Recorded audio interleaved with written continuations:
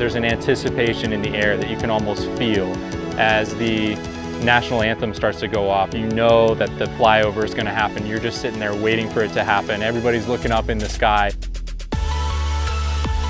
The design I put together has the peach for the Peachtree, 2020 for the year, and I made it look kind of digital because since it's a virtual year, it'll be kind of an unusual thing. And then their fall leaves, because I think it's kind of the one time we'll have the Peachtree in the fall. Whether it's the flag that's up from the start, or if it's making a truss, whatever that is, it's going to be exciting to see what people value and what's important to them for start finish. Kind of like the t-shirt for the Peachtree is something that kind of brings everybody together, so I think the same idea of like creating your own finish line and being able to share it can help kind of give that community feel even in a time where everything's virtual.